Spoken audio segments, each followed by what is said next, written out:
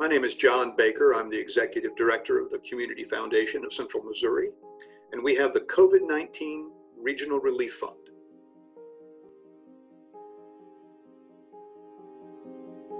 We look at our nonprofit sector as our first responders on the ground in a time of crisis like this. For people who are worried about, paying the rent or paying the bills or medications or whatever need they might be facing immediately, there is a request that they call the state emergency line, which is 211 on their telephone.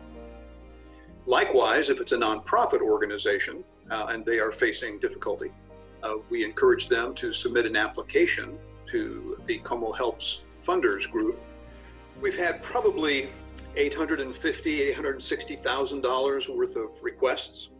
We've received donations of around $400,000. Now, luckily, the Boone County Children's Services Fund, Veterans United Foundation, they're also pitching in and covering some of the applications and the requests that have been made.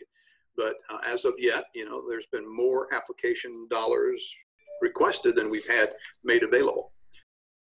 And I would ask anyone who's hearing this message today who has the means to make a generous contribution to our COVID-19 fund.